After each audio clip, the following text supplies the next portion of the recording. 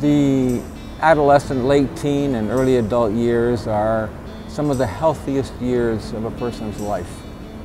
They're the time when people are feeling strong, when they're doing lots of different things.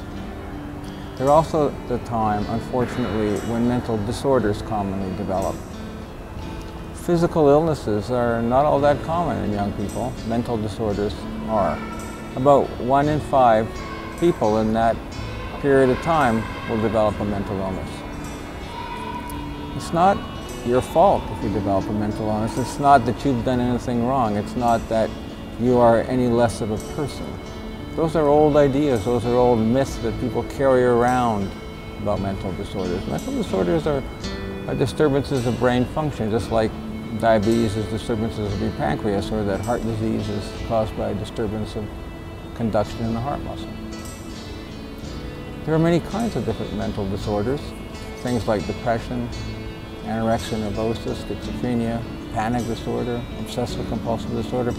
If you look into the Transitions resource, you'll find out lots of information about them. The key thing here is that if you are developing a mental disorder, or you think you're having signs and symptoms that might be part of a mental disorder, the sooner you go for treatment, the better.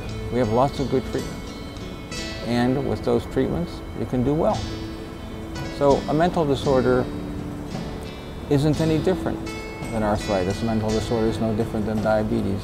Mental disorder means that you can be treated, that you can be helped.